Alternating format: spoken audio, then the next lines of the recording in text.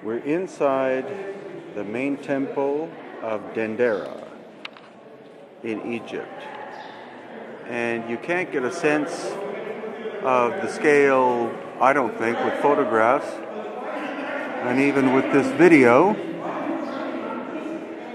but hopefully this will give you an idea. This was a temple from the Old Kingdom of Egypt dedicated to Hathor, who is represented as obviously a female and with cow's ears. Made out of solid sandstone, but each one of these columns is multiple sections. You can see the lines running this way as we go along.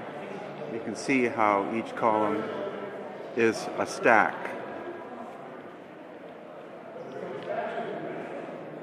Now, the reason why the faces are not in great shape is that they were destroyed by later people, possibly the Romans, in order to try to kill the spirit of Hathor. And I can't think of anything in the modern age which can rival just the grandeur of this place. It's mind-boggling. Solid stone building that's been here from the Old Kingdom. So you're talking at least 4,000 years. We're with Stephen Mailer, and he's going to explain where we are and what we're looking at. We are at the Temple of Hathor in Dendera, said to be what they call a Ptolemaic site, 300 BC, but actually on a much, much older area that covers all areas, a very ancient site. Who Hathor was, Hat means place, Hor is usually considered the falcon or the boy or the initiate, so it's the place of the boy. This is where sacred initiations were taking place, but only by priestesses, because this was a matriarchal culture. So Hathor represents all the arts, dancing, music, sculpture, and sexuality. And she's also considered a divine mother, as many of the so-called feminine aspects were. So this was a very, very sacred temple, only populated by women. There were no priests of Hathor, only priestesses. Very sacred information was taught here. The walls have information about astrology, astronomy, and alchemy. And very much a very, very sacred site to the ancient people. We feel, unfortunately, cannot feel this on this video, but people come and feel the soft, sweet, feminine energy here. As my teacher Abdel Hakim said, the site dictates what's there. So the energy here, known to the ancient people, the sweetness, the softness, the wonderful warmth of the feminine, obviously extenuated in them the aspect of Hathor, so they built temples around to venerate the principle. And what we teach is these were not gods and goddesses. It's called, the word is netter. And netter is translated as an aspect of the whole, a principle or a sense, that we actually have these senses within us. So we come to these sites to activate these energies within us, the feminine, the soft feminine, the music, the dance, the arts.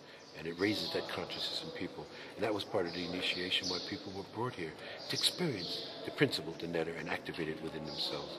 This is a wonderful, wonderful site. We wish everyone in the world could come and experience the divine feminine energy that is here. So as Stephen eloquently said, each one of these buildings was originally dedicated to a specific purpose. In the case here, it is definitely feminine. And there's a building for birthing, a building for the tantric arts, and the whole place has a very gentle, feminine feel to it. Even the steps are gentle because they're so small. And here we are up on the roof.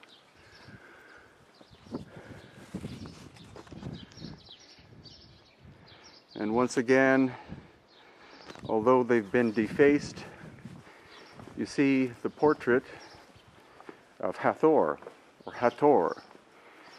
And the damage is not the result of natural time, But supposedly this was done by the Christians, who blamed the Muslims for it.